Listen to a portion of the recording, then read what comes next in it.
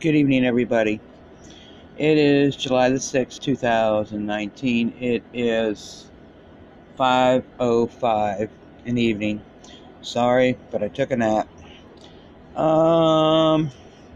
There was, at 5:52 p.m. this afternoon, according to the USGS, a 5.1 south of Kermadec Islands at 6.2 miles in depth. It first came across on the GFC as a 5.4 South Kermadec Islands at 20.5 miles in depth.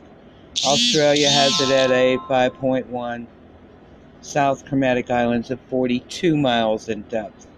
EMSC has it as a 5.1 Kermadec Islands at 6.2 miles in depth. Hong Kong had it at a 5.1. Okay, so USGS says it's a 5.1 south of Kermadec Islands at 62 miles in depth. Alright guys, I'm working on the evening report. It'll be up here shortly. God bless each and every one of you. 2 thumbs up. Sorry, but I needed to sleep.